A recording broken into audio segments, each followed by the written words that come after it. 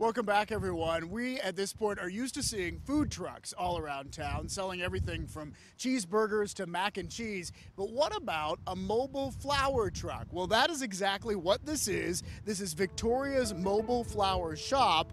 And guess who we're meeting over here? It's Victoria Meese. This was her brainchild. She's doing this in Pittsburgh. And tell us how this works, because it's really kind of build your own bouquet, right? Yeah, so everything on the truck is priced a la carte. So you would come to the truck and pick out whatever you'd like.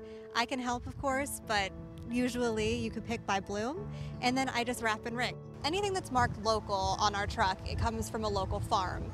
If it's not marked locally, we buy them from local businesses. So, for example, these sunflowers came from Cherry Valley Organics today, and the pincushion protea came from BW Wholesale. So we try and support someone locally any way that we can. As much as you can. And that's what you're talking about, the pincushion. Yeah. Those are so neat. These are actually my favorite right now. They come in orange and yellow, but these are the first time we've been able to feature the yellow on the truck, so it's really exciting. So you're able to go to coffee shops or retail stores or events too, right? Exactly. That's exactly what we do. We try and partner with local businesses, coffee shops, breweries, retail shops, and then we also do weddings, any kind of shower you may imagine, birthday parties. We're open to anything. And you actually had to take lessons to learn how to drive this truck, right? Because the steering wheel is on the opposite side of what we're used to. Yeah, so I had actually never driven a manual at all before.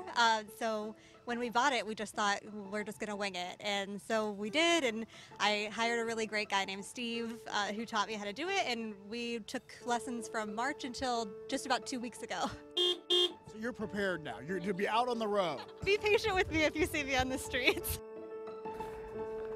What a fun idea. And you can find a full schedule for where Victoria's mobile flower shop will pop up around town on our social media pages. I just checked, and she will be at Dog Days Cafe in Lawrenceville on Saturday and at Open Streets on Sunday. What a fun idea.